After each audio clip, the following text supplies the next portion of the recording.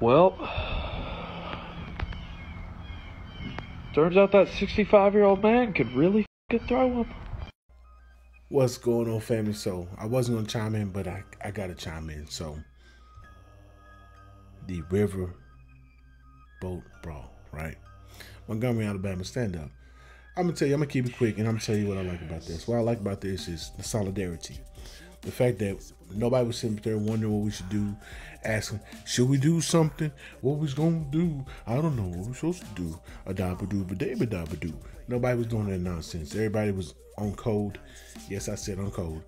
And action was taking place. When nobody simply said, well, let's pray. God, please, Lord, don't let the black man get beat up by those white folks, Lord. Stop it, Lord. You can do it. We know you can do it. He's still getting hit in the head, Lord. Oh, Lord. If we can do it, Lord. We know, we believe we. Shabbat Muhammad. Hadouken. Oh, Lord. He's still getting stuff out, Lord. You gonna do something, black folk. So swimming, land, sea, and air.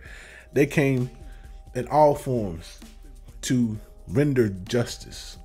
Immediate justice, and that was dope. That was beautiful to see. Like I said, we got some Negroes out here. Yeah, we got some broken Negroes already doing the whole forgive, and let's hold hands and hug and love and hug. Why don't we want to hugs everybody's? We don't want to hugs everybody's.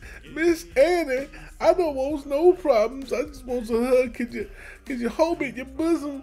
Oh my goodness, you smell like, oh my goodness, you smell like turning greens and bologna, and I love it, Miss Annis. Yes, I do. Yes, I do. We got some of them Negroes, but we're keeping them out of the mix. We keep them out of the paint. We're letting folk know we are serious. That's how we're moving going forward as a collective, particularly FBA, my non-FBA brothers and sisters. I gotta say, it's New York. Y'all gotta show us something. Y'all ain't showing us nothing. Y'all want to latch on, and I'm noticing that.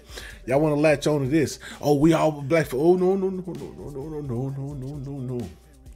Until y'all atone for what happened in New York, to that young brother that was choked out, I don't want to hear it. I don't want to hear it, and I said what I said. You know what I'm saying? Y'all know what it is. And with that, it's still peace